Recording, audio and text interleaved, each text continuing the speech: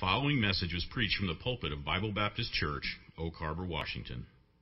Well, if you'll take your Bibles today, I'd like to have you turn to the book of Acts, chapter number 20. Acts chapter number 20, and the passage I'd like to read begins in verse number 17 down to verse number 27. Acts chapter 20, verse number 17, where the Bible says, "And from Miletus he," that is Paul, "sent to Ephesus and called the elders of the church. And when they were come to him, he said unto them, Ye know from the first day that I came into Asia, after what manner I have been with you at all seasons, serving the Lord with all humility of mind, and with many tears and temptations, which befell me by the lying in wait of the Jews, and how I kept back nothing that was profitable unto you, but have showed you and have taught you publicly and from house to house, testifying both to the Jews and also to the Greeks, repentance toward God and faith toward our Lord Jesus Christ. And now, behold, I go bound in the Spirit unto Jerusalem, not knowing the things that shall befall me there, save that the Holy Ghost witnesseth in every city, saying that bonds and afflictions abide me. But none of these things move me, neither count I my life dear unto myself, so that I might finish my course with joy, and the ministry which I have received of the Lord Jesus to testify of the gospel of the grace of God. And now, behold, I know that ye all, among whom I have gone preaching the kingdom of God, shall see my face no more. Wherefore I take you to record this day that I am pure from the blood of all men, for I have not shunned to declare unto you all the counsel of God." Now, my purpose in this message is to present to you, the church, the vision and the theme for the year 2020. And what better theme could there be than that is found in Acts 20:20, where the Bible says, "And how I kept back nothing that was profitable unto you, but have showed you and have taught you publicly and from house to house."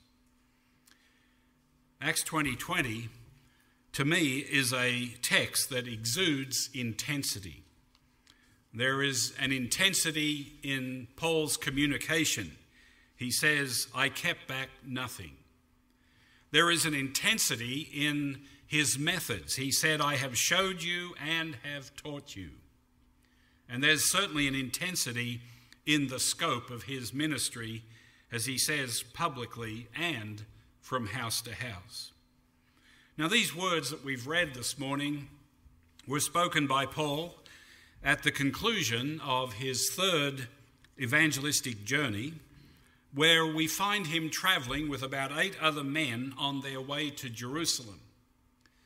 And during a layover in the port city of Miletus, Paul used that opportunity to call for the Ephesian pastors. Ephesus was not that far away, and he called for these men to come and meet with him a final time.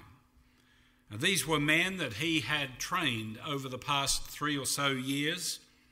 They were men who he had possibly personally won to Jesus Christ himself. Certainly they were men with whom he had spent much time. And so Paul is using this meeting with these preachers to give them a farewell charge. These were the last words he wanted to leave with them, ringing in their ears. And as we read this passage, we see that he does so by recounting to them the way that he ministered to them when he first came to Ephesus and during that time that he spent in the great city. And what he's saying is that I have done this with you, and now I'm charging you to carry on in the same fashion. It's really a very personal portion of Scripture. Paul, from time to time in the writings of the Word of God, bears how he felt about things. It bears his heart in the matter. And here is one place where Paul is reminding them of what they had already experienced, but of what he did when he served Christ among them. In fact, it's so personal that he uses the word I 17 times in the passage, the latter half of this chapter. And 8 times he uses the word me, my, and myself. But Paul is sharing that with the men. He's not speaking theoretically here. He's telling them, this is what I did, and this is how I served the Lord among you. And by reviewing his ministry over this time, he then transfers it to those that he's leaving behind. We see that there in verse 28, where we find, having explained his ministry, he says, take heed therefore unto yourselves. That word therefore is the connecting word that means, really in effect, I kept back nothing from you. I gave you everything. I gave you my life to see this church established, and now you as the preachers, you as the bishops, the overseers, the elders of the church, you go out now and feed the flock, and you give them all you've got. And that's the thought that I want to convey to each of us today through our theme for the coming year, 2020, and that theme is expressed simply as serving with an Acts 2020 vision. I think it's kind of fitting because if you'll recall the last 2 years, including this one that is still with us, we've had our themes and our directions taken from the book of Acts. In 2018, our theme was Assuredly Gathering. That's when we had come through a year of prayer and seeking God's will, and we were now, as a church, assuredly gathering that the Lord wanted us to proceed into the South Pacific. And that was based on Acts 16:10. And then this year, as we continue on, the theme has been expressed in Acts 16:11 with a straight course. We'd set our hand to do something. We believed with all our hearts that this was what God wanted us to do. So with a straight course, we have pressed on. And now this coming year, we press on with an Acts 2020 vision. You know, we have 2 major evangelistic outreaches going on. We've had the South Pacific Baptist outreach for the past 2 years that has occupied a lot of our time and our thinking and our praying and so forth. But also over in Eastern Washington, we have a great effort underway there. And these are both major efforts from our church. They are church ministries, and they require much manpower and money, among other things. And I think most of us are probably quite aware of that. But having said that, I would also point out, to me at least, it's obvious, and hopefully to you as well, that now is not the time for our church to start another new evangelistic outreach. I try to follow the principle of the parable of our Lord in Luke chapter 14, where he talks about building and going to war, and he says, for which of you intending to build a tower sitteth not down first and counteth the cost, whether he have sufficient to finish it? And what king going to make war against another king sitteth not down first and consulteth whether he be able with 10,000 to meet him that cometh against him with 20,000? I mean, there is a principle of wisdom that is applied here, and certainly as we think about the unfinished tasks that we have going on, and so much more that needs to be accomplished in these 2 fields of endeavour, I don't think that we're going to be announcing today that God is now opening up another door for us to go through. We don't necessarily have the manpower ready and so forth, and there's a lot of reasons for that. But also because so much more needs to be accomplished in these 2 fields of endeavour. The mission in the city of Wenatchee in Eastern Washington, the Blessed Hope Baptist Outreach, needs to grow to the point of being able to be organised into an independent Baptist church that can stand in its own right and on its own 2 spiritual legs, so to speak. And the beachhead that has been very blessed of God in the South Pacific, still needs to be consolidated and expanded. We understand that, and as I mentioned, I think before this past week, that I felt like the vision for 2020 is going to come to us as a church through the vision of our evangelists. And so at our leadership retreat this past week, we were briefed firstly by Brother Chris Majors as to his vision for the Blessed Hope Baptist Outreach.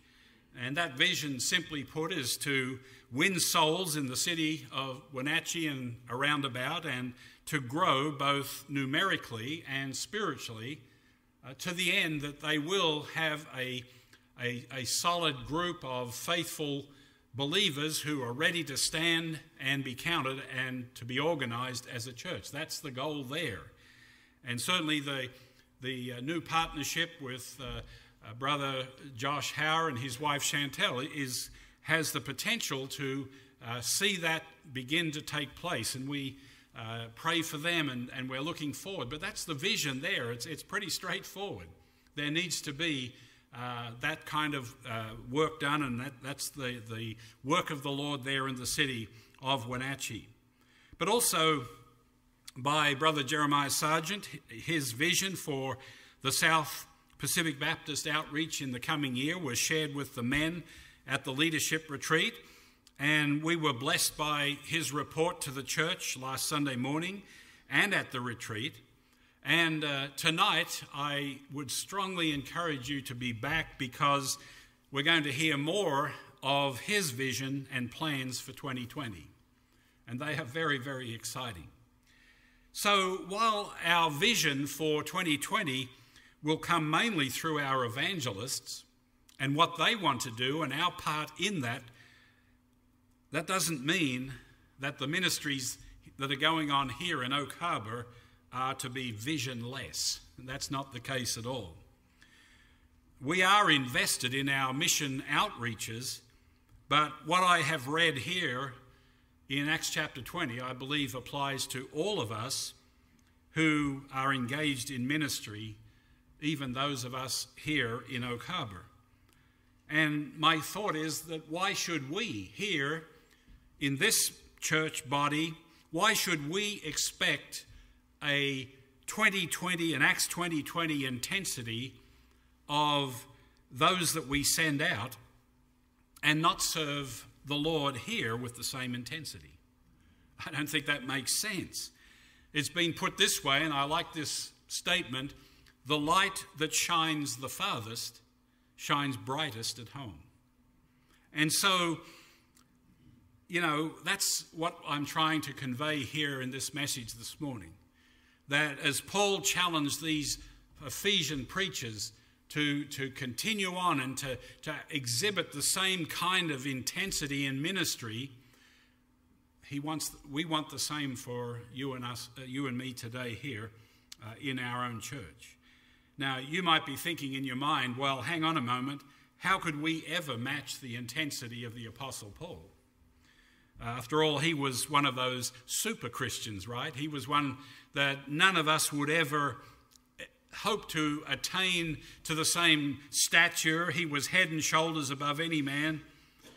But is that really true? Because it seems, as I pointed out there in verse 28, that Paul expected the same level of commitment from these elders. Now, they would not necessarily have the same ministry that Paul had, but whatever ministry God had given them, he was saying, you need to exhibit the same characteristics and intensity of ministry that I have shown you during my time there. And so my question is, why not the same of you and me, we who serve in various ministries? One of the hallmarks of Bible Baptist Church is the great number of people who are involved in some ministry. Certainly we should not think that a common thing. There are many churches where a lot is done by a few, but we have many people involved, not just as pastors and deacons and so forth, but there are those who teach, there are those who look after children, there are those who prepare food, there are those who clean, there are those who do all kinds of things, singing in the choir, musicians. We could go down a long list of ministries. And what I want those of you who are involved in ministries today is to consider Paul's testimony and the example that's given in his charge and say, do I have the same intensity in what I do for the Lord? So I have 3 questions I'd like to put before you based on what we've read here in the book of Acts chapter 20. These questions are, what is your motivation? Number 2, what is your mindset? And then number 3, what is your ministry? Now, if you're sitting there and saying, well, I don't really have a ministry, but I'd like one, just keep on listening, because we're going to give you an opportunity here in a few moments' time. But my first question is, what is your motivation? What is your motivation for serving? Look at verse number 18 again, if you would. When Paul gathered these preachers around him, when they were come to him, he said unto them, Ye know from the first day that I came into Asia, after what manner I have been with you at all seasons. Now we know the Lord's work is a priority. I hope it is with you. Now I understand that there is to be a balance and in that perspective. We make it very clear that your personal relationship with the Lord must always come first. Secondly, if you're married, your relationship with your spouse. Thirdly, if you have a family, that your relationship with your family takes that third position. The order is very important. And then after that comes the ministries of the church. But let's not use that as an excuse to say, well, I'm not going to serve the Lord in anything in the church because I have my wife, my family, and my walk with the Lord that just takes all my time. The fact is they are ministries too, and we can add to that ministry. But I want to challenge you about how you pursue your ministry. And the way we can do that is looking at what Paul said, particularly in relation to time. There are 4 statements of time in this text. In verse number 18, he says, from the first day. From the first day. Well, what does that say? It shows a sense of urgency. He didn't say, well, I'd like to serve God in Ephesus, but you know what, I'll get around to it in a couple of years' time. It's just not in my schedule anymore. You know, our schedules can sometimes prevent us from doing something for the Lord. He said from the very first day, and if you want to read what that first day was like, you turn back to Acts chapter 18 and look at verse number 19, where the ship that Paul and Priscilla and Aquila was on stopped off at Ephesus, no doubt to offload or take on cargo and perhaps some other passengers. And there was a short time spell there where the ship would be in dock. And the Bible says, and he, Paul, came to Ephesus and left them there, but he himself entered into the synagogue and reasoned with the Jews. So we have here an account of how that ship pulled in, and the first thing Paul did on the first day was to go and try to find someone to win to Christ. And he had every reason to have, humanly speaking, to have been able to say, you know what, I just need to rest. I just need to take it easy. If you read what went on before, during that second evangelistic outreach that he made, he and Silas were soundly beaten in Philippi. He said shamefully entreated. He was thrust into prison. He was chased out of Thessalonica. He was brought before the governor in Corinth. He was persecuted all along the way by Jews. He was beaten. He was a man who was worn out in the ministry. And so we could say, Paul, just sit on the deck, enjoy the sunshine, take it easy, enjoy the rest of the journey. But instead, Paul's intensity was, here's an opportunity, I'm going to take it. The second time phrase here, and also in verse number 18, is all seasons. All seasons. He said, and when they were come to him, he said unto them, you know from the first day that I came into Asia, after what manner I have been with you at all seasons. So we see here a consistency in his ministry.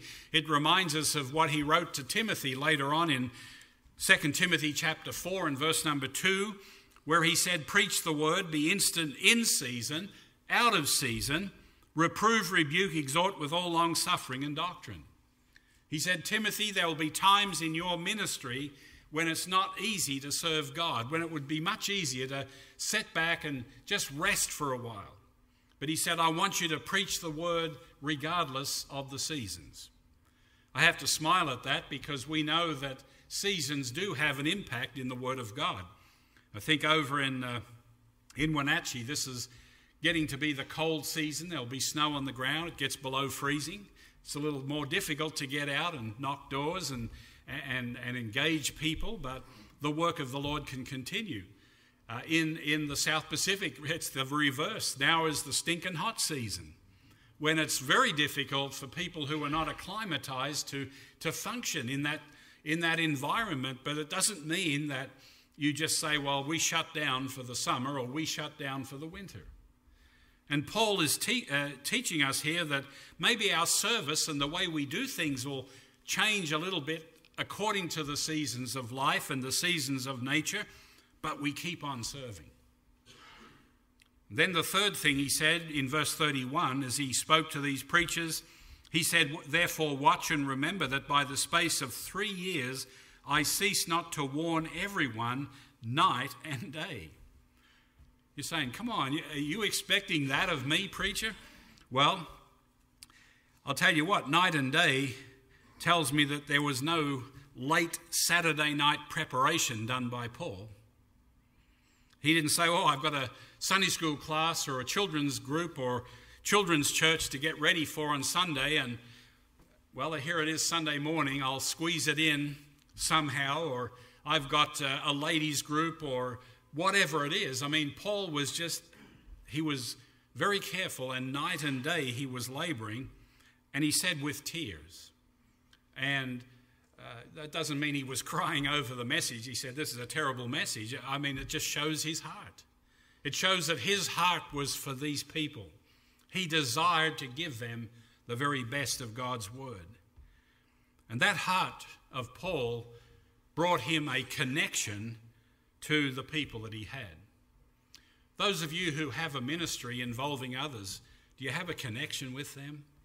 Or is it just a routine of service where you just come and do what you're supposed to do and then forget all about it? I mean, Paul poured his life into these people, and his tears show that. But I'll tell you, the reward was, if you look at the end of the chapter, when he's about to leave in verse 36, and when he had thus spoken, he kneeled down and prayed with them all, and they all wept sore.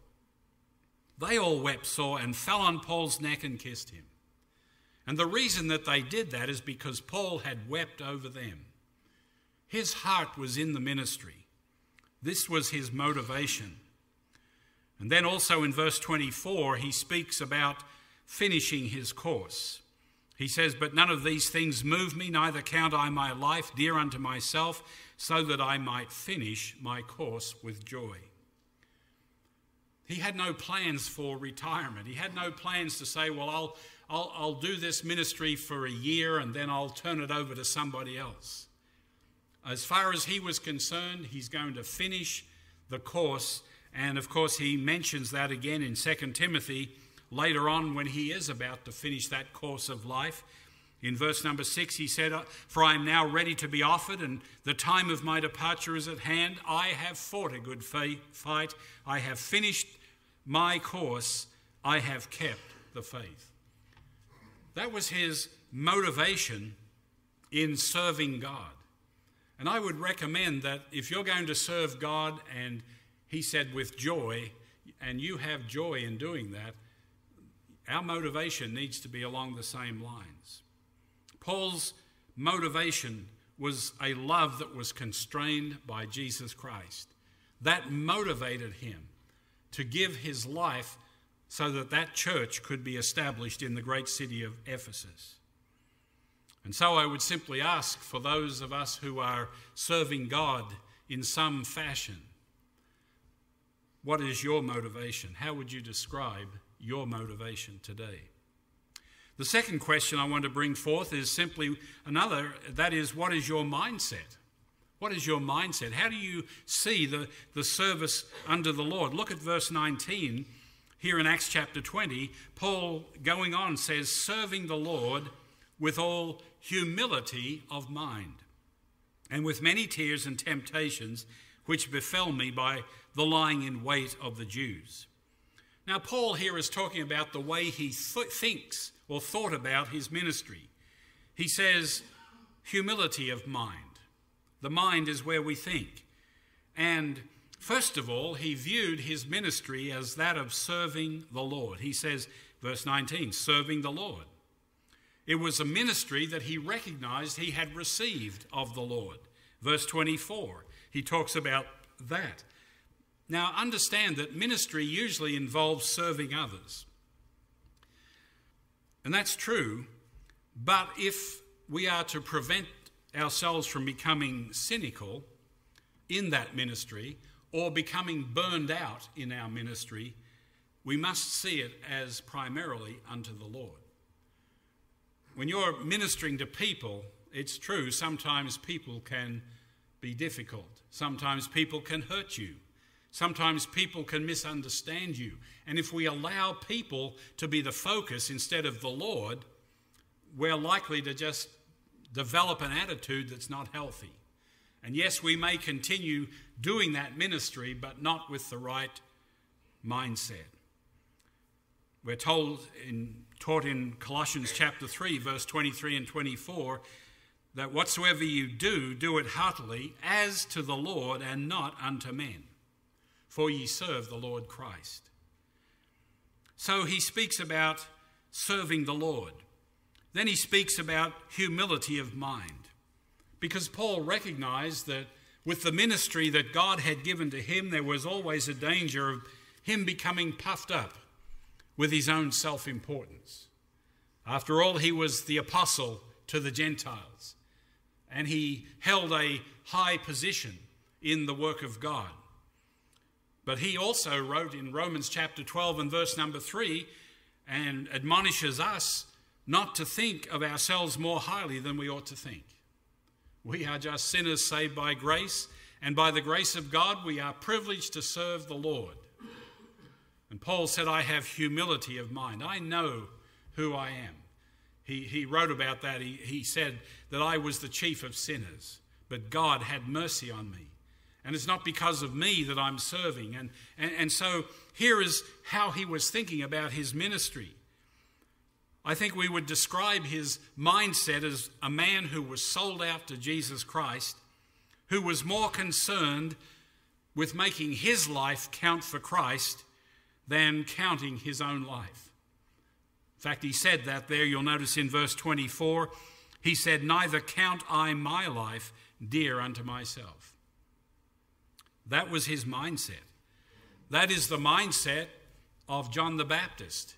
As is recorded in John chapter 3 and verse number 30, he must increase, but I must decrease. What is your mindset in the ministries you have? And then lastly, the question is, what is your ministry? What is your ministry? Well, Paul describes his ministry in Acts 20:20 and verse 21 and also verse 27. He said, and how I kept back nothing that was profitable unto you, but have showed you and have taught you publicly and from house to house, testifying both to the Jews and also to the Greeks, repentance toward God and faith toward our Lord Jesus Christ. And in verse number 27, he said, for I have not shunned to declare unto you all the counsel of God. Would you say that he gave it everything? I think that's a good way of putting it.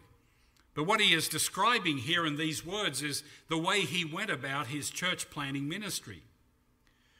And Bible Baptist Church of Oak Harbor is engaged in 2 church planting ventures.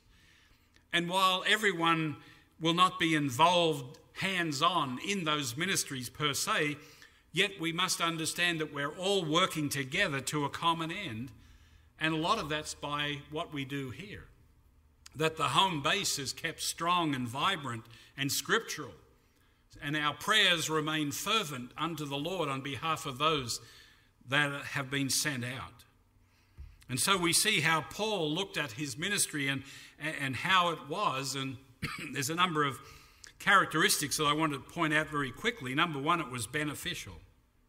He said, I kept back nothing that was profitable to you. You know, when we serve God, we need to say, how am I benefiting others? How am I helping others? You might say, well, preacher, I work with small children, real small children.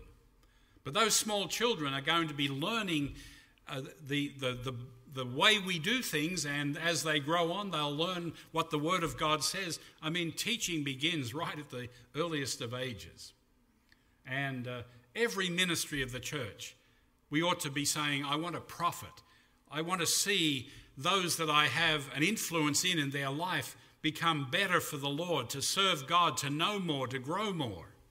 Paul had that desire when it came to ministry. It was multifaceted. He modeled the ministry by hands-on. He said, I have showed you.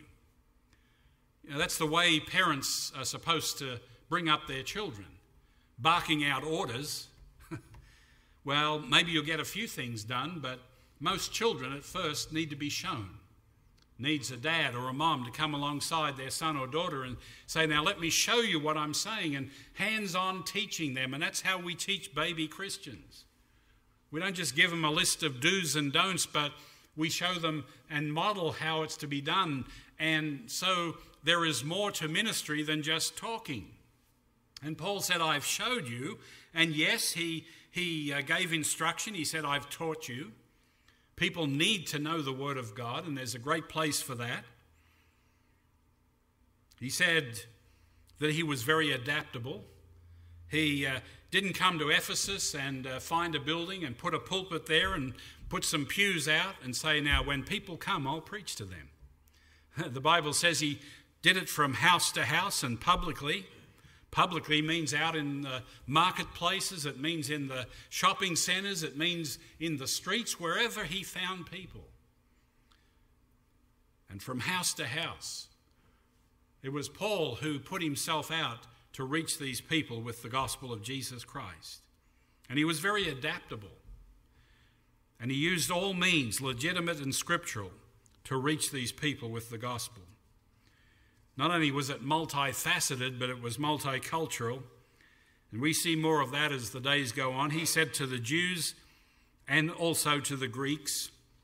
We know over in eastern Washington, there are different cultures represented there. A strong Hispanic culture, as well as others who come in as migrant workers from different places in the world. Certainly in the South Pacific, multiculturalism is a feature of many of those countries. We see it there, and we see it even in our own local society.